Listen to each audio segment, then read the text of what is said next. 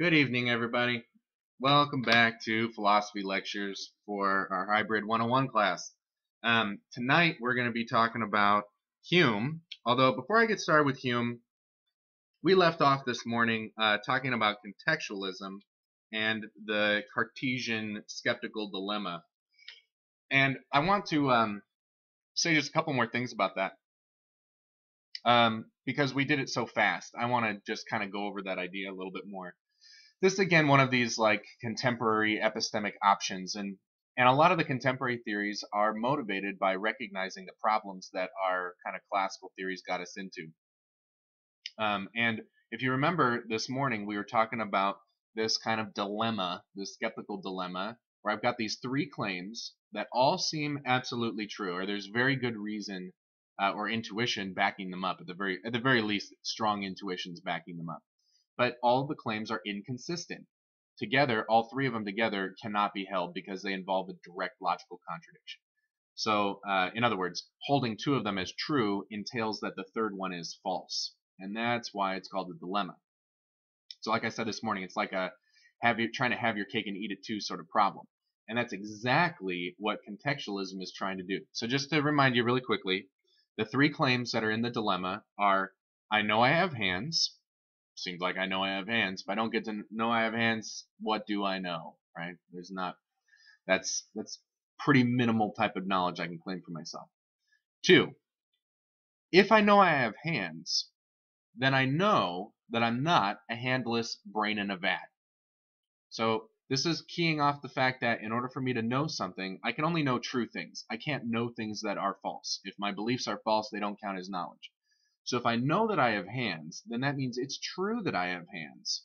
And if it's true that I have hands, then that means what is not happening is some case in which I don't have hands. And guess what? One of those cases is if I'm a handless brain in a vat. If what's really going on is that my brain has been taken out of my body and hooked up to a bunch of electrodes and a computer that is running a computer simulation of all the experiences that I'm having. I'm just a brain in a vat. There are no hands involved. There's no hands. So if I know I have hands, then I know that I'm not a handless brain in a vat. The third claim is that I don't know that I'm not a handless brain in a vat. And this is supposed to be working off the same intuitions about how I don't know that I'm not in the matrix. That for all I know, that's what's going on. That I don't have the perspective to be able to tell that I'm not a handless brain in a vat. So those are three inconsistent statements. And a lot of the classical positions are kind of defined, or a lot of contemporary epistemic theories are defined in part based on which of those claims they deny. And each one has a huge burden of proof. If you're going to deny 1, 2, or 3, you have your work cut out for you. So there's no easy answer here. All of them are tough. All of them are tough. That's like a lot of philosophy. There's no easy answers. Everything you want to say, you have to do a lot of work in order to defend. But the contextualist tries to do something else. It tries to say all three of those things are true. But it tries to like separate out the context in which we're evaluating each of those things. So in the second claim, we're just kind of recognizing a logical connection. That if one thing is true, then that means this other thing is false. That's just as straightforward as it gets, just straight logical connection. But with 1 and 3, they're saying that the reason why we think it's true that I know I have hands is because we're usually evaluating that question, do I know I have hands? Under a context where the standards for knowledge are really, really minimal, where I don't have to do a whole lot in order to have justification. But when we start talking about weird skeptical dilemmas like evil demons and things like that, then it starts to get a little trickier about the standards that I need to meet in order to be able to know something. So as soon as Descartes gets in the mix and starts throwing around his wacky skepticism stuff, or any philosopher starts to do it, we put on our philosopher hats, and now all of a sudden the standards are raised, and now I don't get to know that I have hands, because I don't know that I'm not a brain in a vat. When I consider that possibility, when I'm like, oh yeah, I don't know I'm not in the matrix, then it seems like I have to admit that I don't know I have hands. But that's all within a context with really, really high standards. So in order for contextualism to have a sensible position here, they have to make the claim that the standards of knowledge vary. So what I need to do in order to meet the standard of justification in order to know something goes up and down depending on the context. And most of the time, the context is determined by something like pragmatic purposes about like, what do I need this knowledge for? Why does it matter whether I know it or I don't know it, or I say that I know it, or we accept that I know it versus we think I don't know it. And the kinds of purposes we have in a philosophical mode are a little different than in our ordinary everyday sort of thing. So that's how they try to explain it, but that's really counterintuitive to most philosophers. The idea that the standards of knowledge can go up and down, and I can actually be said to know something in one context and then not know it in another. That's pretty wacky too. So even that option has a pretty high burden of proof to back it up. So I just wanted to explain that a little bit more. Hopefully that makes sense this time around. How are you guys in the video chat? Does that make sense to you guys? At least the description of this position of contextualism?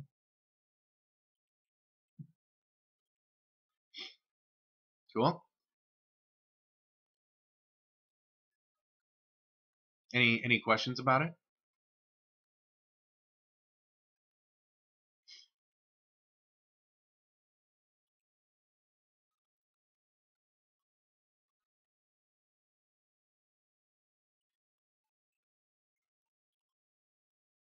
Okay, cool. Then we will move on.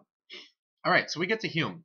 Now, I know I just brought up Cartesian skepticism again, and it's a little awkward, so I apologize that that had to happen that way. But the first thing to say about Hume is that this is still a kind of skeptical concern. Hume's problem of induction is a form of skepticism, and it's a pretty threatening one. It's one that still perplexes philosophers up into today. There has not been a really solid answer to the problem.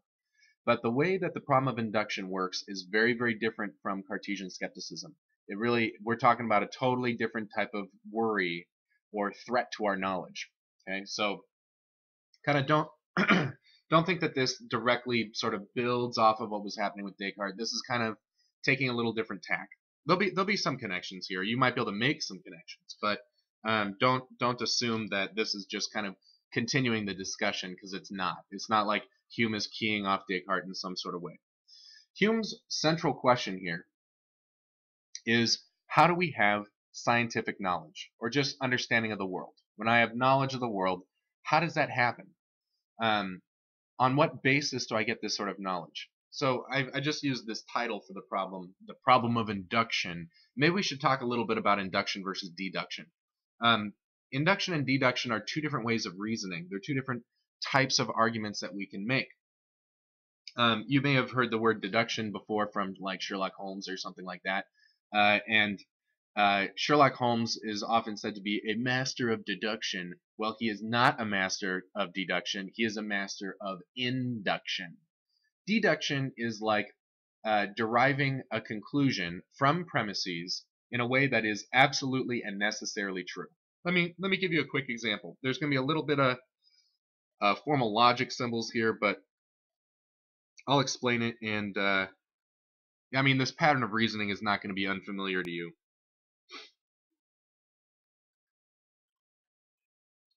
Oh, and then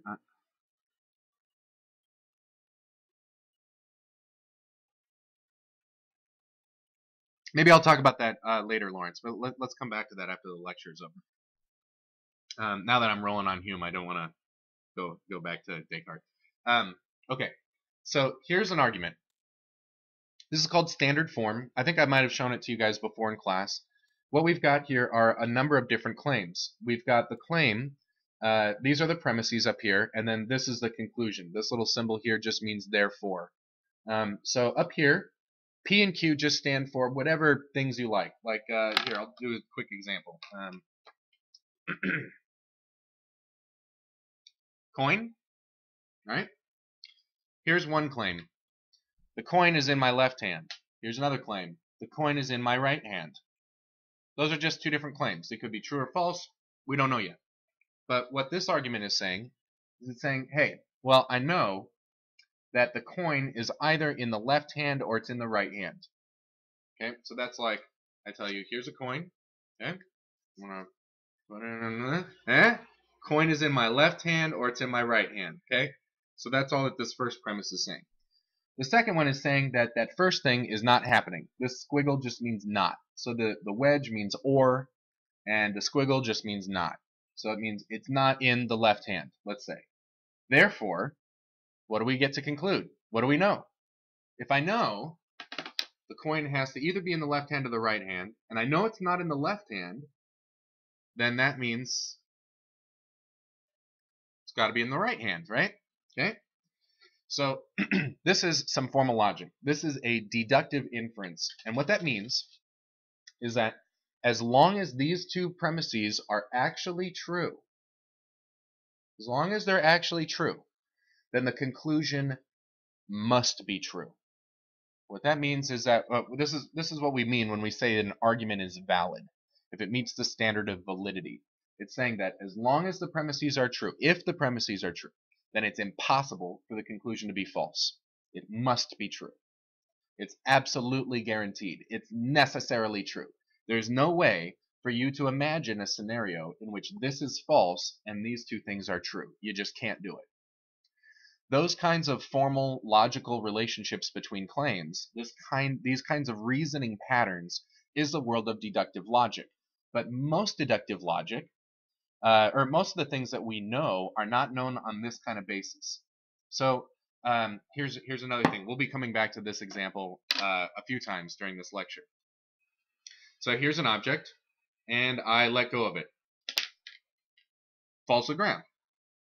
Falls to the ground. Okay. Do I know that the next time, if I let go of this in a second, what's going to happen? It's going to fall to the ground, right? You know that. How do you know that? Do you know that on the basis of logical deductive validity? No. So, and this is skipping ahead a little bit, but this is perfect timing.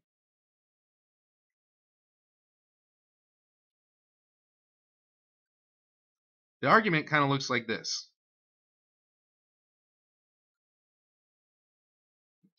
Based on a bunch of past experience, okay, past experiences, I conclude the pen will fall. Is it possible that every time in the past when I let go of a pen, it falls to the ground, and yet the next time the pen will not fall? Can I imagine that? The answer is yes. There's nothing stopping me from having that thought. It is a logically possible thought because it doesn't involve any kind of contradiction. I do get into a contradiction when I try to imagine these things true and this false. There will be a contradiction there if I try to do that, but not so in this case. And that's going to be a very important feature here of Hume's different categories of knowledge, and this is a categorization that still lasts until today. Inductive reasoning, in a nutshell, is just any type of reasoning where the premises that I offer do not ensure the truth of the conclusion, but they definitely give me good reason to think that the conclusion is true. This isn't an irrational form of reasoning. At least it doesn't seem like it. This seems like a very ordinary and everyday and certainly legitimate way of trying to reason about the world. It doesn't have all the assurances of deductive validity, but it still seems like I can get knowledge this way. This is induction. This is deduction. So when we say Sherlock Holmes is a master of deduction, we're really not saying that he's a master of deduction. He is really a master of induction. If you've ever watched the BBC Sherlock, which I very much enjoy and I would recommend that. BBC Sherlock's great. Or like any of the old Basil Rathbones or just have read the gosh darn books, why not, huh? Then you'll know that most of what Sherlock Holmes uses in order to draw his conclusions is a bunch of empirical evidence of knowledge about the world. Stuff that does not have absolute logical necessity to it. It's that really Sherlock Holmes is very observant, and he knows a lot about the patterns about how the world works. And he uses those two things to come to his conclusions. So he's not really doing this kind of deductive reasoning. He's really doing a very complicated version of this kind of reasoning. And that's kind of the fun of the stories, is that he's got this long chain of reasoning that he goes through. It's very complicated, but each step of it is really just an inductive step. Okay? So induction is what we're here to discuss tonight with Hume. Hume's not wondering about how do we know that logical truths hold. He's really interested in this kind of stuff. How do we have knowledge of the world? So we've kind of foreshadowed some of the things we're going to be talking about here, but the next thing that I think to frame things, well, let me put it this way. one of the reasons why I assigned this reading at all for you, why I wanted us to do Hume, is that at the very beginning here, and how he sets up the problem of induction, he gives us a bunch of really, really important philosophical distinctions. These are kind of like some of the basic conceptual vocabulary that philosophers are using in many, many, many discussions in metaphysics and epistemology, and even a little bit into ethics too. Um, Actually, definitely into ethics too. So the categories that Hume is putting up here at the very beginning of the reading, he talks about the difference between knowledge of matters of fact and knowledge of relations of ideas. So what Hume is really doing here is he's saying, okay, knowledge, this big category of knowledge, comes in two flavors.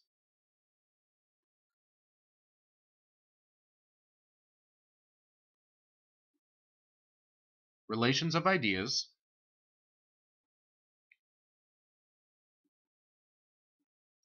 and matters of fact.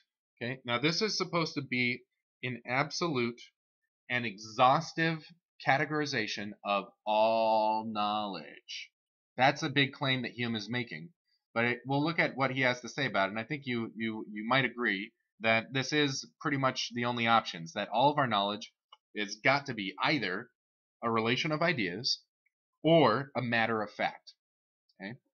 Now, we'll get into some of the places where this might be challenged. That's going to come up in the next couple of readings, but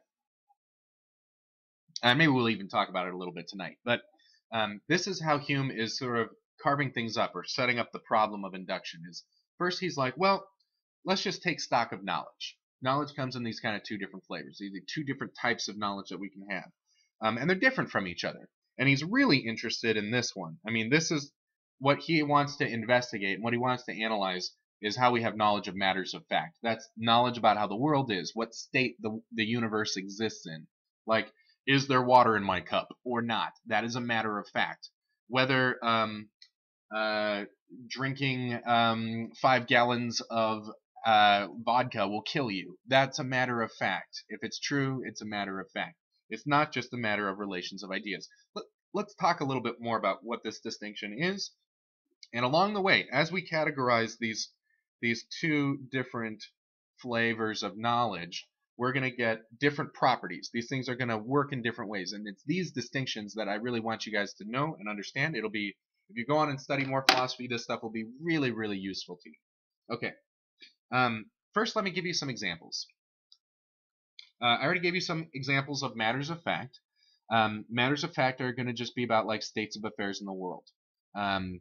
Like I used that example this morning of like, did I lock the house when I left this morning? That kind of thing. Will the bus arrive at like 12:21 or not? That's a matter of fact. Anything about the world at all is going to be a matter of fact. It's about the world because it depends on the world.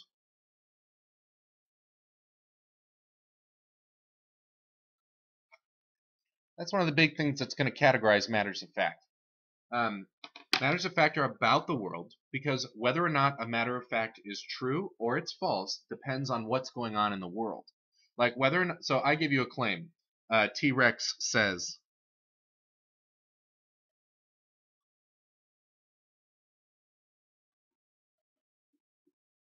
T-Rex makes this claim.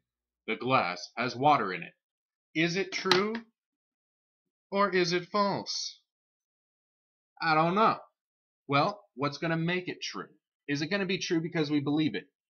No, no, no. That'd be a relativistic account of truth. That it's true just because I believe it. It's like wishing makes it so or something like that. That's not how these things work. At least not for good hard-headed realists like most human beings and most philosophers too, but there's a few of us who have slipped through the cracks. Anyway, I'm not going to go further in that. We're going to take it for granted that realism is the right option here. And under realism, what would make a matter of fact true or false is got to be something about the world.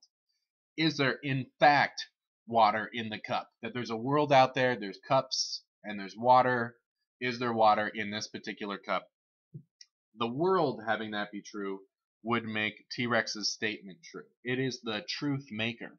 So when we talk about matters of fact, the reason why they're true is going to depend on what's happening with the world. Okay. Relations of ideas. Let's give you some examples for relations of ideas.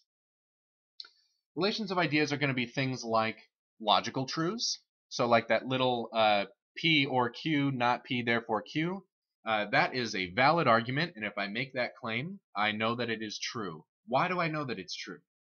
Is it because of something going on in the world that makes it true? Are logical truths about the world? That's not how most people think about them. Most people think about logical truths as just conceptually true, that they're entailed in virtue of the concepts involved. It's like 2 plus 2 equals 4. What makes that true? Not the world being a certain way, not the states of affairs in the world turning out such that every time I check 2 plus 2 equals 4. Rather, it's just what 2 is, it's what addition is, it's what equality is, it's what 4 is. If I know all those concepts, then I know that 2 plus 2 equals 4. So those are good examples of relations of ideas. They're not about the world. So we're going to add that to our little map here. Not about the world. Okay. So getting a little further here. So we know that one of the things that's the difference here between relations of ideas and matters of fact is that matters of fact, if they're going to be true, depend on how the world is, whereas relations of ideas don't. They depend more on just the relations between ideas, conceptual connections, or things that we might say are true by definition. A classic example here that philosophers seem to always love, I don't know why this one caught on so much, but the one you'll hear every once in a while in the literature, mostly from mid-20th century, I guess, is all bachelors are unmarried men. So T-Rex just made a claim here a second ago that was a matter of fact. What if he says,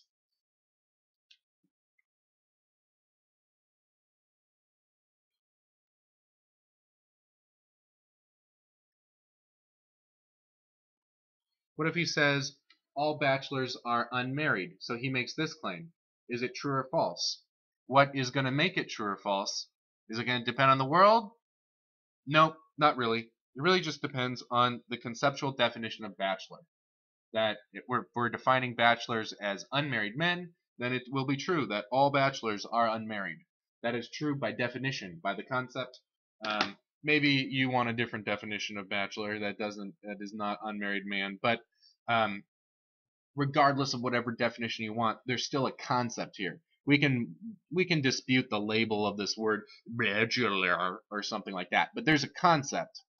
We'll refer to that concept with this particular word, and that concept has certain truths about it, and there are certain things that we can derive just in virtue of the definition.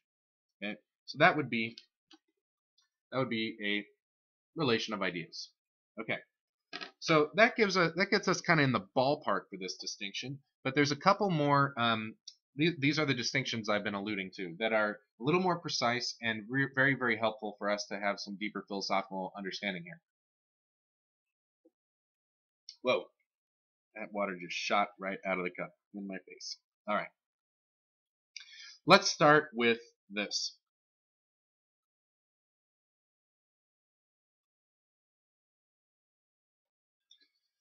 Another way that we can distinguish relations of ideas from matters of fact is what it takes in order for us to know them. And in particular, we'll be interested in one very big time, high profile source of knowledge that we've been talking about in passing quite a few times, and that is experience. Seems like we use experience to gain knowledge. But what kind of knowledge? Is it relations of ideas or matters of fact? Well, let's start with matters of fact. In order to know matters of fact, well, okay, let's start with what we already observed.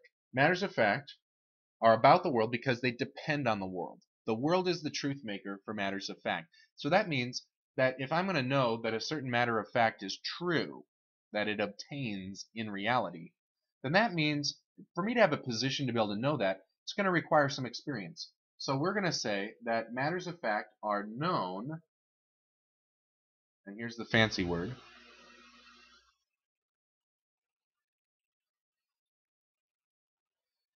a posteriori. All that means Like whether a claim is a posteriori just means that in order to know that claim, in order to know that it's true, it requires experience. I can only have the knowledge after experience, posterior to experience. That's why we call it a posteriori. Okay? So if matters of fact, if they're going to be true, they depend on the world. It seems like I'm going to have some experience of the world to be able to know that they're true, to have a legitimate basis to justify my belief that the claim is actually true. Okay, so even, and there might be other things that are going to get in the way here that are going to undermine my knowledge, but at the very least, we know it's going to be mandatory. If we're going to know it at all, it's got to be known on the basis of experience. Okay, now, in contrast to that, relations of ideas, we say are known a priori. So you got a posteriori, you got a priori. Those are kind of the two ways of knowing. So let's mark that just so that we're very clear here.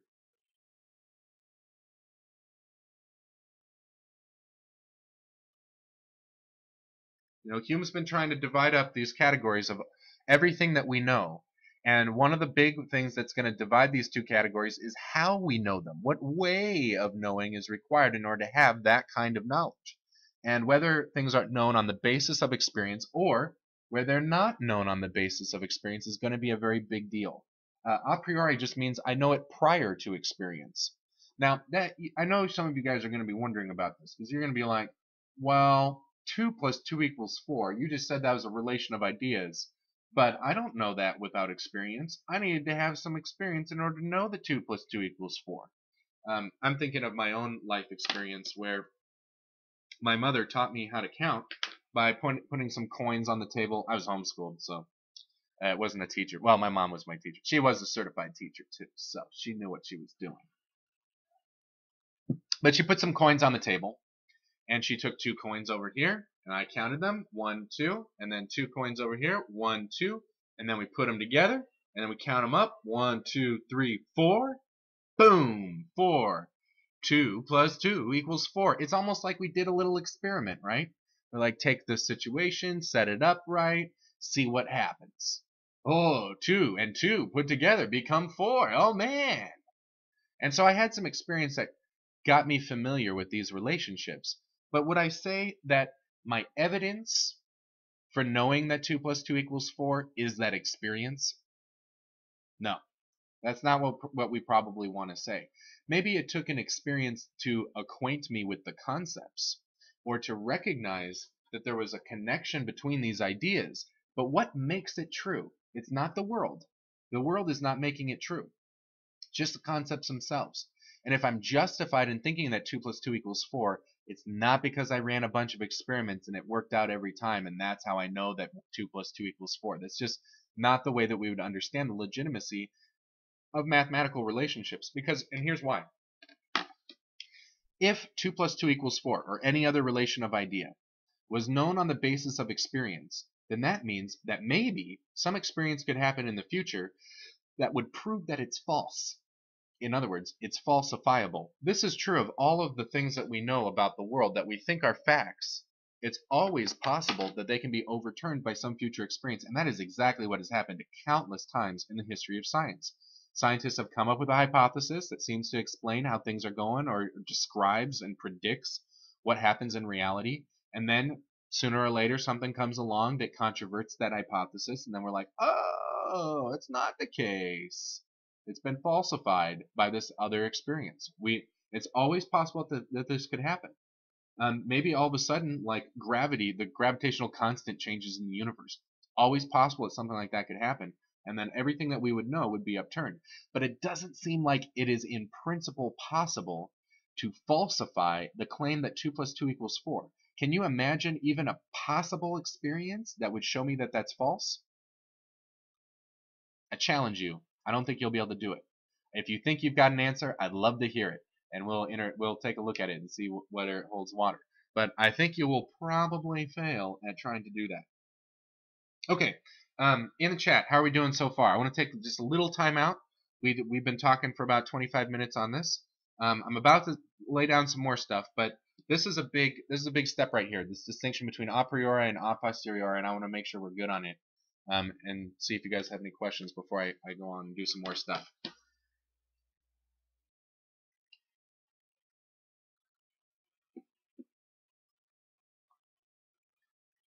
I'm confused by your question, Lawrence. I don't know what chair means.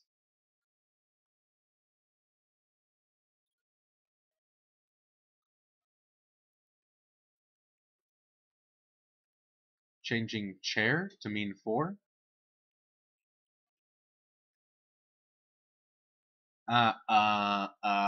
It's a joke. Okay, I'm stupid. I'm sorry. I didn't pick up on that. So do you believe that 2 plus 2 equals 4 just because people have told you that it's true? I don't think so. I don't think that this is something I know on the basis of authority. I think I'm able to kind of derive it and confirm it for myself.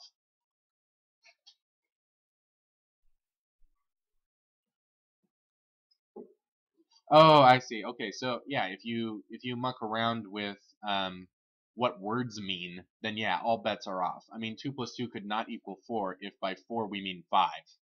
I mean that's always granted here. But we're talking about keeping the concepts constant, that they're not changing their meanings or something like that. There's no funky business going on here with how we change the definitions of words. If that's true, I mean, all logic can always fall apart. You just make words mean different things. But that's not really about these relationships, these logical connections. It's really about the relationships between the concepts that makes those things true. And changing words does not mean you're changing concepts.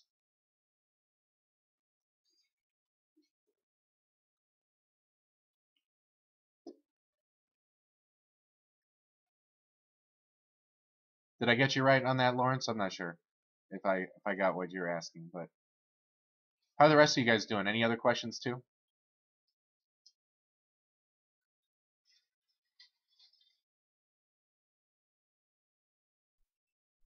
So consensus is really not relevant here for either relations of ideas or matters of fact. So matters of fact is not even set by consensus. We might decide that we're going to treat something as a fact based on some kind of consensus, but only because we think that the consensus in somehow provides more evidence that it's actually the case. And even there, it's possible that our best consensus could get overturned. Like, for example, when everyone thought the world was flat, they were wrong.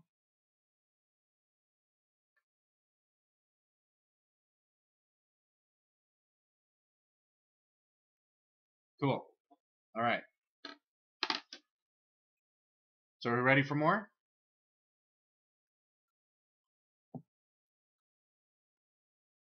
Bring it. All right. Let's do this. Okay, so this is a distinction between how we know that these things are true. On what basis do we have the knowledge? Okay? There's one other distinction here. I made these little boxes for it.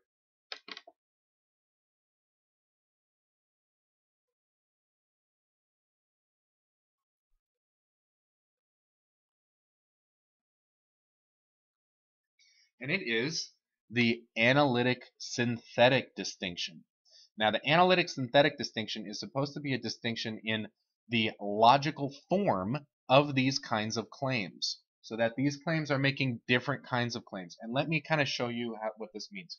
Um, and by the way, let's use another example here of something that's true because it's a relation of ideas, because I like this example more for where we're going to go next. Let's say that T-Rex says,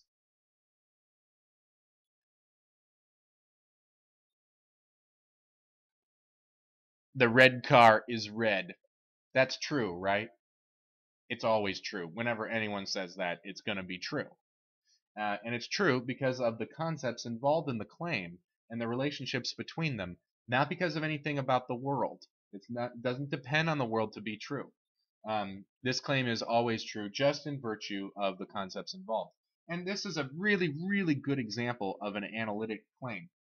So probably you've learned from English that all claims have two components to them.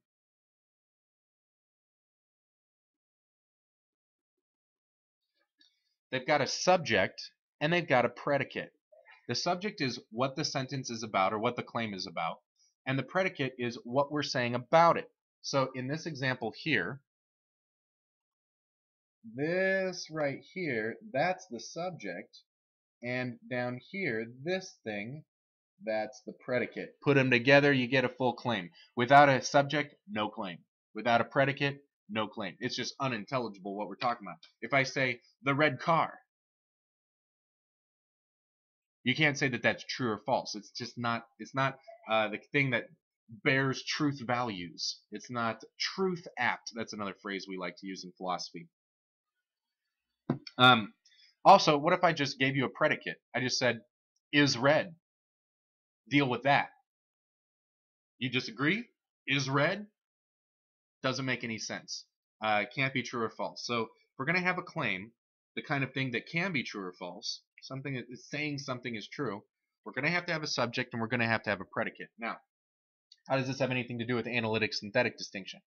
Well, and I'm going to use a little bit of Kantian terminology. If you go through my lecture notes, you'll see me talk about that and go on a little tangent for very, very briefly about Kantian logic. I think actually Kant is onto something. He's got a little bit of a wacky way of talking about logical relationships, but for our purposes, this really fits closer to what Hume is talking about because Kant is working straight off of Hume when he comes up with his logic. He's very influenced by him.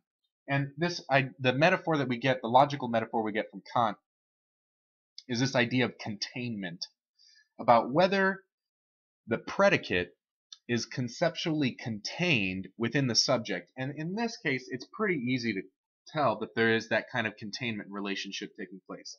That the concept of being read is already there, up there in the subject, right? See it right there, the red car. I can't have a red car without knowing about redness. I can't think of a red car without being familiar with this concept of red. So if I'm just saying the red car is red, this meaning of this concept right here, what we're predicating when we talk about the predicate here, is really something that was already brought up. It was already posited by just asserting well, you can't assert subjects, but by positing a subject that then we want to say something about, that conceptual content has already been established. It's already present there as soon as we posit a red car. So I say red car, and then you're like, okay, what are you going to say about it? And I say it's red. Then it's like I already knew that. I mean, if you thought you made me think of a red car, I'm already thinking about red. Concept was already brought up. Okay, that's what it means to say a claim is analytic. That the subject contains the predicate. Predicate's already contained there in the subject. Okay, so sometimes claims are like this. And in fact, if we talk about 2 plus 2 equals 4, we're doing the same sort of thing. We're saying that really the concept of 4 is already present there in 2 plus 2. It's really already there. This is just another way of writing the concept, but it's really the same concept. This is sort of connected with how mathematics is based off of logic. And logic, even logic, seems to be just showing us what is already contained in the concepts we already have. Remember when we did that whole process of elimination thing? Let me draw it up for you again. Boom, here we go. P or Q, not P, therefore Q. One way of understanding this, that a lot of logicians are very happy to use this metaphor, I don't see many people denying this one, is that the information of Q is really already present up here with the information I'm getting from the premises. It's just that it might not be obvious to me, and it takes some maybe logical work. I could do some truth tables. I won't go through truth tables right now, but we could do some little logical analysis using our logic systems to be able to confirm that this information is already present by positing this information. So really, if you treat this as the subject and this is the predicate, then the predicate's already contained there in the subject. Now that's a little bit of wackiness there. I'm playing a little fast and loose with concepts. I'm not being very technically accurate here. But this sort of relationship of information being contained in other information, that's what we're getting at when we're talking about a claim being analytic. Okay? Now lots of claims are not analytic. Because, notice this. Why can I know a claim a priori? Well, I could know that it's a priori if its truth just depends on these relationships between the concepts that are involved in the claim. Like, the red car is red is analytically constructed, and because of that, I know it's true a priori. I don't need any experience. I don't need to know anything about how the world is. It's not about the world. It's really about the concepts that are involved in the claim. And that's what the truth depends on. That is the truth maker for these claims that are relations of ideas. Okay, but now let's talk about synthetic claims. Synthetic claims are different. Let's take a real classic example of a synthetic claim here.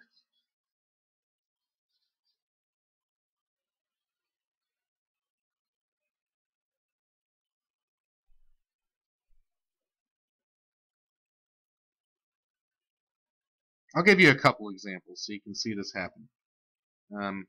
First, let's do this one. The glass is full of water.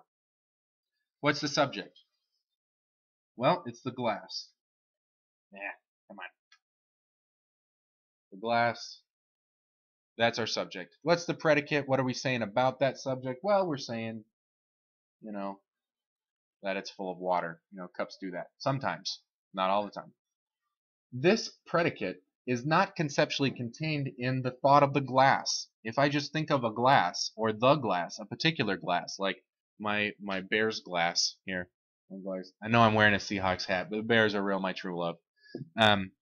If I'm talking about a particular glass, just thinking about that glass doesn't get me to think that it's full of water. And in fact, I can imagine it not being full of water. Okay? So it could go either way. It's possible either way. Just positing the concept of the subject is not enough for me to get the predicate. So if there's going to be a connection between the subject and the predicate such that the claim is going to come out true, that's not going to be established just on the basis of the relationships between the ideas that are involved in the claim. Here's another one.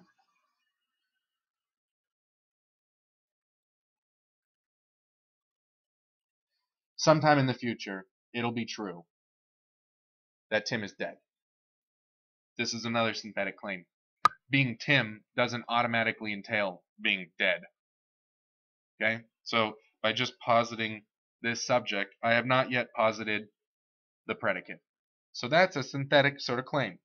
It might be true that Tim is dead. It might not be true that Tim is dead. You could have Tim and he might be dead or he might be alive. We don't know. Both things are possible. And that's a big thing. That's the next big step here. So, so far so good here on analytic synthetic. You guys see the difference here between the structure? It's because synthetic claims, the predicate of a synthetic claim is not guaranteed in virtue of the subject, that something else has to link these things together. And the thing that's going to do that when we're talking about a synthetic claim, the thing that's going to be the bridge here that's going to connect the subject and the predicate, because they're not conceptually connected, is going to be, you guessed it, the world.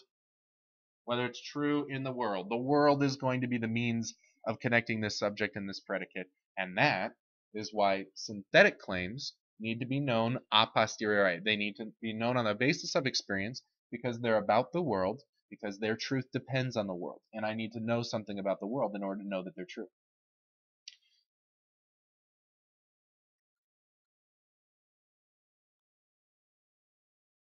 Okay, there's a question here from Lawrence.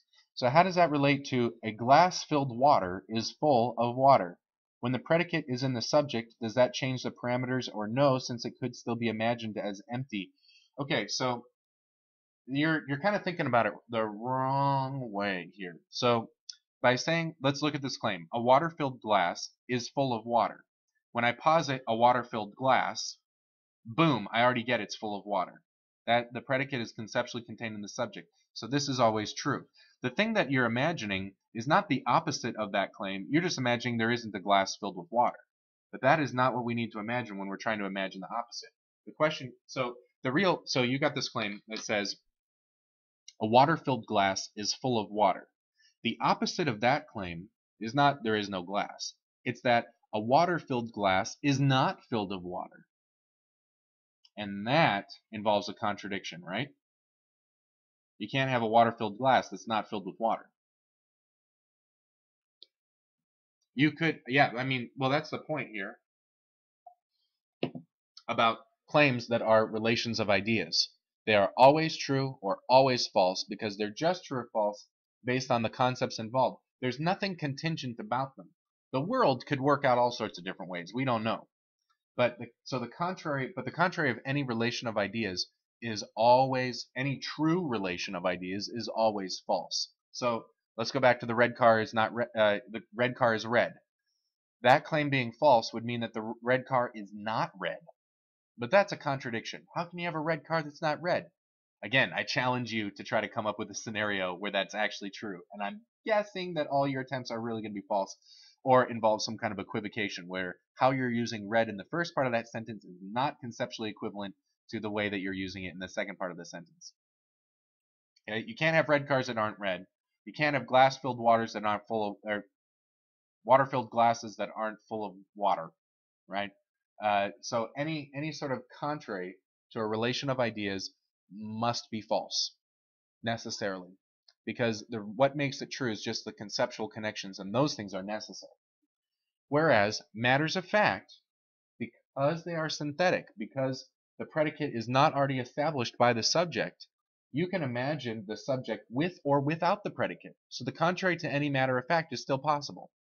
Is it true that there is water in my glass? Yes, it is true. Is it possible that the glass does not have water in it?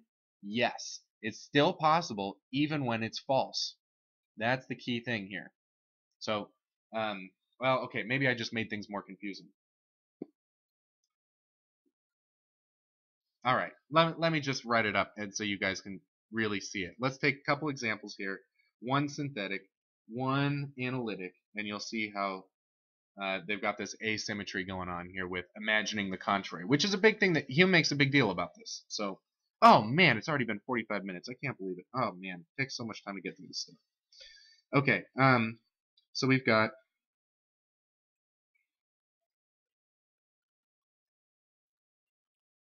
the red car is red.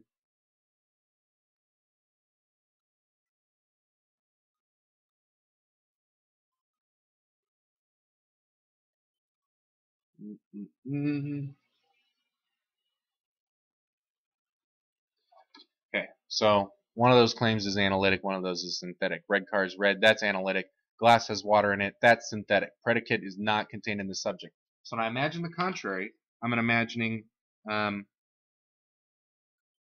red car is not red, which is a contradiction.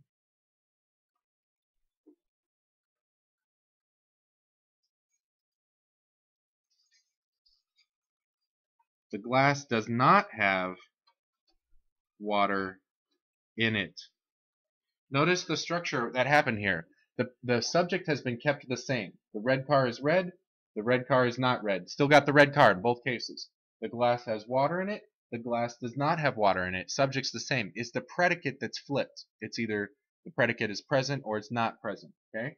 So this one, the red car that's not red, that's a contradiction. This is impossible. This can never happen. You can never have a red car that's not red. Never ever. But how about the glass does not have water in it? Is that possible? Yes, that is possible. And even if it is true that the glass has water in it, it is still possible that the glass does not have water in it. Still possible. Okay? It's not like the possibility has been removed. I think part of what's going on here is that we might have some wacky intuitions here about the nature of possibility, actuality, and necessity. I think a lot of times we think if it's actually true, then it's necessarily true. If we're saying something is necessarily true, that means it's impossible for it to be false. But there are so many things that are possible, that are logically possible. That means that the thought of them does not involve a contradiction, even though the thing is actually true. So even though there is water, so you can see some water. There is actually water in this cup. It's still possible that it doesn't have water in it because I can imagine that state of affairs without contradiction. And like, what if I just took a big slurp a second ago instead of taking the modest sip that I took? What if I took a big slurp? Then there wouldn't be any water anymore. That was a possibility. Definitely possible. Okay? Could I not be wearing a hat right now? Yep, totally possible. Makes sense to say that that's possible. I am still wearing the hat though. It's happening right now. Okay? So that might help clear up any confusion that's going on there. Is that making sense to you guys in the chat?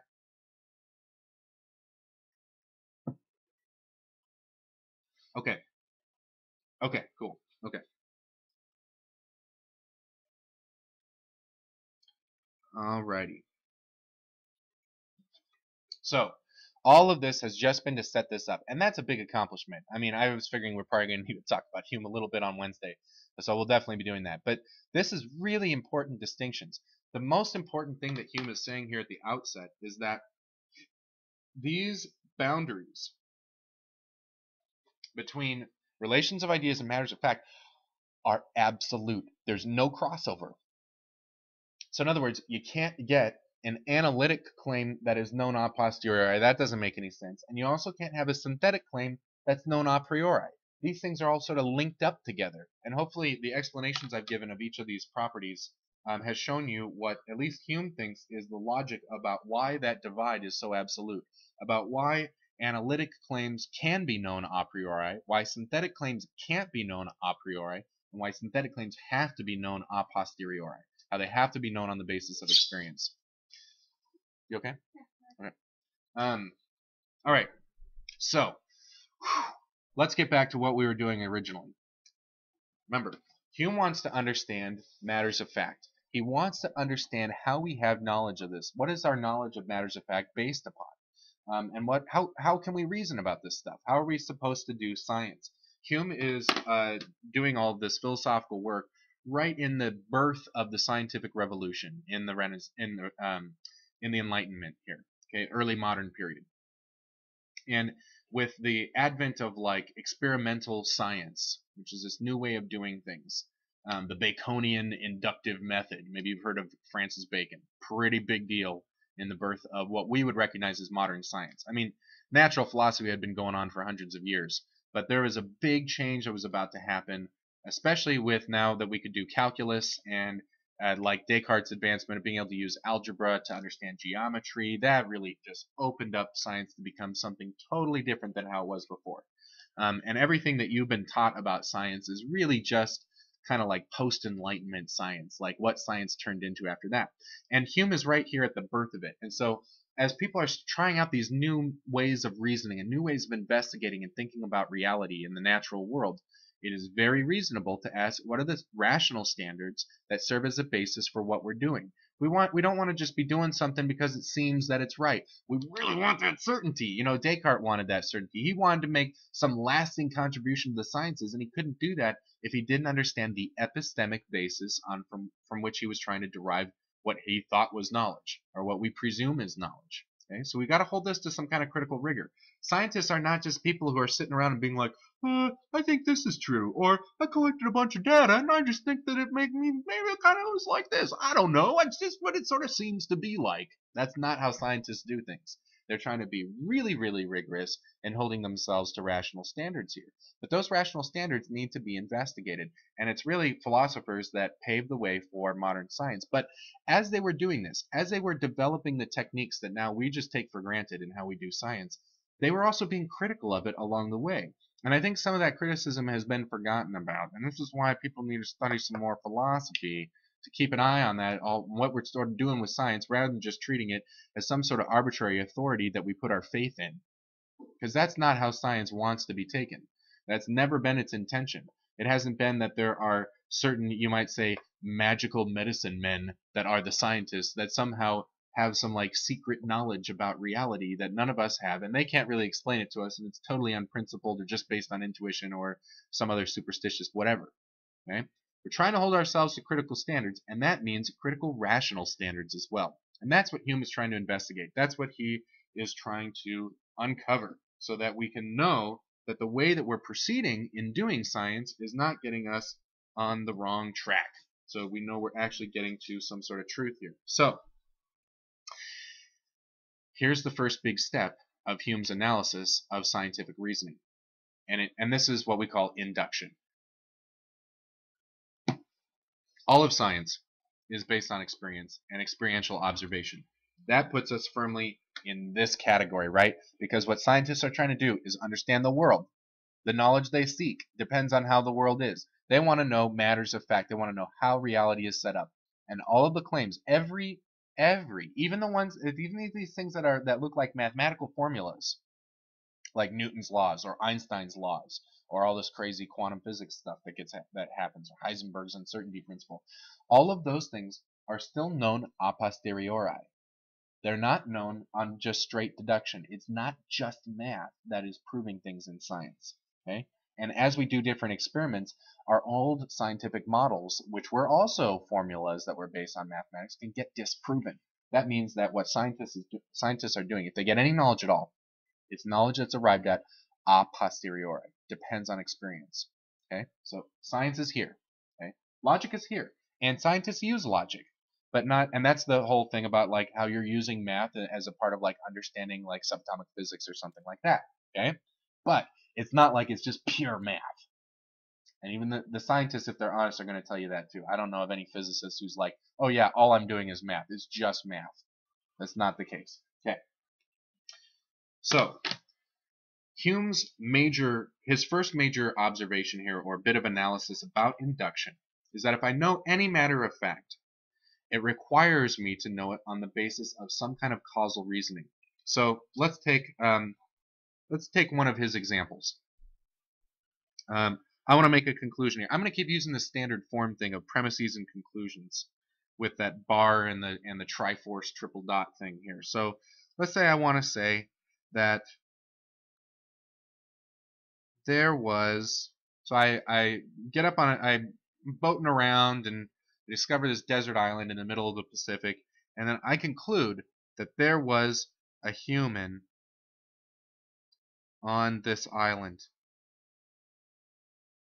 And if I'm going to know that this is true, I got to have some evidence, okay? So I'm going to make this conclusion, and I got to base it off some kind of evidence. So, I mean, it's a claim about the world, so I got to have some experience of the world. So let's say my experience of the world reveals to me that there is a pocket watch on the island. So, I'm walking around the island, this desert island, and I stumble upon a pocket watch. And the pocket watch is not just like washed up on the beach or something like that. Like, I've always had students like give me trouble with this thought experiment. So I'm going to try to head off all the trouble ahead of time here. Okay, so let's imagine I'm walking around on the beach and I'm in the middle of the island, like maybe a mile or two away from the coast. And there, like, I see something kind of buried, and I dig it up, and it's a little chest, and inside the chest is a pocket watch. I mean, I got the chest in here now, but that's fine too. I mean, whatever. So I see, like, maybe there's a sign or something. Whatever, however you like. It's gonna work either way. So I observe that there's a pocket watch on the island. Therefore, I conclude that there must have been a human on this island, and that seems like a reasonable inference. Would you guys in the chat agree? Is that a good inference? Yeah, sure seems like it to me. Sure seems like I'm not off my rocker here in drawing that conclusion. Is it definitive evidence? In other words, is it something that I know a priori? No, because this truth doesn't just depend on the concepts involved here. Is it possible? Like, let's go back to the deduction versus induction, these different ways of knowing, right? Could this be true and this false? Yep, yeah. Lawrence, you said it could have fallen out of an airplane. Yep, that's right. It could have fallen out of an airplane, but I'm not going to think that that's true. Okay? Why? Maybe not absolute. It sure seems this is a good sign that this is true. It doesn't maybe give a totally airtight case for the conclusion, but it gives me really strong evidence. That's induction. But here's Hume's first really big point, that if I'm going to know this on the basis of this, it's not just this all by itself. It's not the pocket watch, boom, pocket watch, therefore human. What is it that I might be taking for granted? There might be what we call a suppressed premise. There might be some claim up here that I'm taking for granted, that coupled with this observed fact that there's an observed pocket watch on the island, that would let me conclude that there was a human on this island. And what might that be? What might that hidden premise be? What might I be assuming is true? Boom, you got it, Lawrence. The box and the pocket watch had to be built by a human. Watches are made by humans, Rob says. That's exactly right. In other words, it's a claim I make about causality. That anytime I want to use some observed fact, some state of affairs, in order to justify me in believing that there's some other thing that's true, it always depends on some kind of causal reasoning. In other words, I have to assume that there's certain causal laws that take place. I have to assume, or I have to have the knowledge, that something like little sand crabs are not building pocket watches. That's not how they are created. Or that there's a pocket watch tree, and the tree just grows the pocket watches. That these could be the causes of pocket watches. No, I know, well, it seems like I know, that pocket watches are made by human beings. And that is maybe the only cause of them on this planet. Okay, so Pocket watches got to be created by humans. That's what lets me infer this from this. Okay? All right. Now, Hume says, so we're sort of tracing things backwards here. If I want to know a certain matter of fact, like there was a human on this island, that's going to be based on something from experience coupled with my knowledge of the causal laws. Okay? This is true even when we do some like weird Cartesian things where I'm like, there's a glass in my hand. How do I know that? Well, I know that because I'm having the sensations of a glass being in my hand. But you see, there's another hidden causal assumption there too, right? That the cause of my experience must be an actual glass that's in an actual hand. Okay, so it's the same logic here. Any matter of fact depends on a causal inference. It requires me to know something about causality in order to have some knowledge. And this is true even for the most high level, sophisticated theoretical scientific claims. That all scientific claims are happening against a backdrop of background assumptions about how causal laws work. And this gets us into trouble sometimes, and that's why these things have to be continually reevaluated. But I also, in order to reevaluate my fundamental assumptions about the laws of causality, requires me to posit more causality. And most of science is really about just kind of fitting these things together. Like, I have to make this, I have to make this claim. Okay, how do I get these things to work together? How do I get all this stuff to be consistent? If you've ever studied any kind of, if you've gone sort of deep at all in studying physics, you'll see that that's a lot of what's going on here. We're like observing all these different relationships, and we're trying to figure out how do they fit all together. And sometimes we get into trouble when we're trying to make it consistent. And that's why we still don't have a grand unified theory, which scientists crave more than anything else. It's a holy grail for science, a grand unified theory of science, where everything fits together. All the different sciences that we do all are put together in one consummate theory that translates them all between each other. We don't have that yet, but we're working on it. Okay. So knowledge about matters of fact depends on causal knowledge. The next natural question to ask is, how do I learn about those causal relationships? How do I know that only human beings make pocket watches? That's the next big question. Okay, I'm at an hour right now, and I'm thinking that I want to save the next big step for Wednesday. I think I'm going to do that. I think I'm going to do that because this is a big download of stuff. How are you guys feeling there in the chat? Is this kind of sad? Oh, you guys want to hear the rest of the story?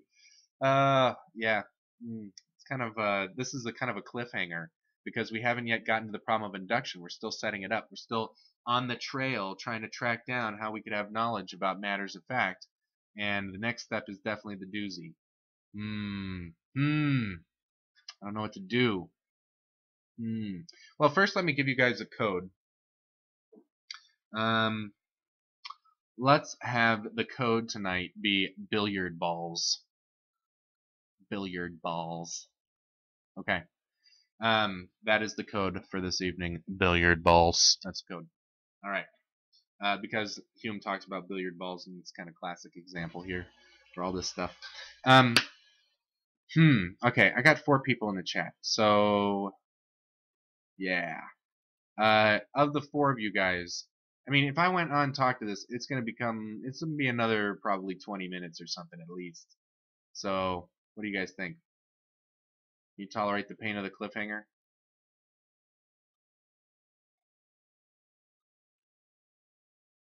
Yeah, I do too. I'm not feeling so hot.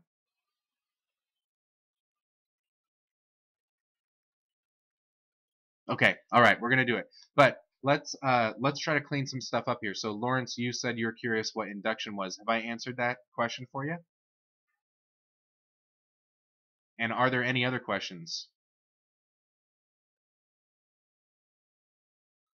Here, I'll put this back up here too, so you guys can. If there's anything about this, especially the question about induction is only half answered, Lawrence.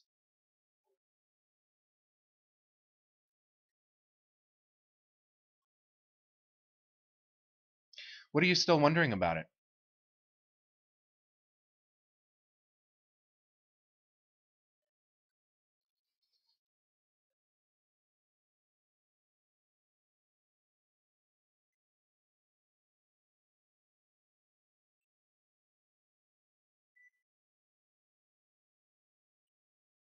Oh, how it relates to causality.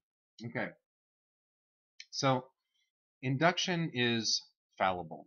That's the big thing that separates it from deduction. So the logic proof that I had earlier, this process of elimination sort of thing, P or Q, not P, therefore Q, that holds with necessity. There's no way for the premises to be true and the conclusion false. Any argument that is inductive just means that it doesn't fit that standard. That any inductive like this kind of you guys were pointing out in the chat here, this is an inductive argument because the premises can be true and the conclusion false. It's possible for that to happen. Even if in the actual world this is true and this is true, it still is possible for this to be true and this to be false. That means that this being true doesn't provide a total guarantee for this to be being true, but it still gives me evidence. It still gives me something that suggests that the conclusion actually is true. It's a good reason to think that the conclusion is true. That's all that induction requires. Now, the next big step here is on what basis can I even get that connection? How could this count as a reason to think that this is true? How are these things connected? It requires a causal law that's going to do that. The causal law that says, let's write it out here. So instead of it just being enthematic, that is the fancy word. Enthematic means that it was unspoken. It's an argument with an unstated premise. Let's state it. And this will be pretty strongly worded, but I think we can bear with it, okay? Only humans cause pocket watches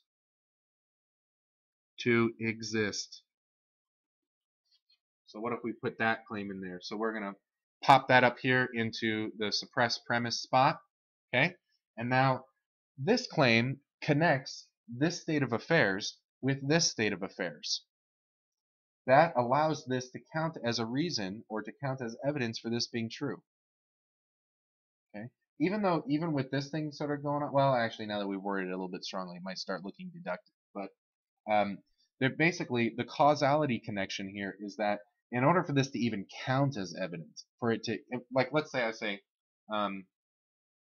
not only humans, but most of the time,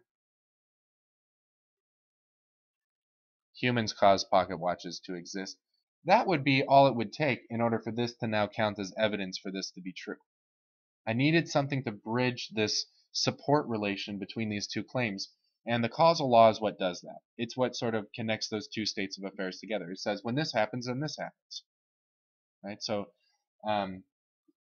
that is why induction is going to involve causality. Does that help? Does that make sense? Cool. Awesome. Guys, don't be afraid to ask questions. The stupid questions, stupid questions, whatever. If you're like, I'm not so sure that's a really question I should ask, or I think I should be able to figure it out, or whatever, don't worry about that. I would rather you guys ask whatever questions you have, because I know that there are other people who are asking those same questions. I've had some people in this quarter who have come up to me with questions outside of class, and I'm like, I wish you had brought that up because that's a really important question. And then I go and answer the question for that student, and then I'm reading the journals at the end of the week, and a dozen people were having the same confusion or were making a similar mistake or something like that. So, oh, come on, something that's relevant, Rob. I know you're being silly goofball. Something that's relevant to what we're talking about tonight. But how am I just making perfect sense? Am I just just knocking it out of the park as a lecturer? I kind of think that there's probably something that I could, even if I'm doing a great job, there's probably some more I could be doing. Oh, thanks. I try. Anything at all? Any questions at all? Okay.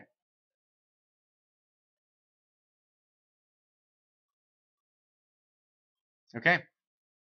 All right. Well, hopefully, to all those of you guys are watching this on YouTube or the next day, that you will also have some questions and write them down and bring them to class. Because I'm going to spend Wednesday going over this stuff and finishing up the problem of induction, because we haven't even put the problem of induction down yet. We definitely got to do that. But this is really, the problem of induction will not make any sense if you don't understand these distinctions. It really will be unclear what is taking place. So definitely come and bring your questions, and we'll try to answer all of your questions on Wednesday. So I'll see you then. Good night, everyone.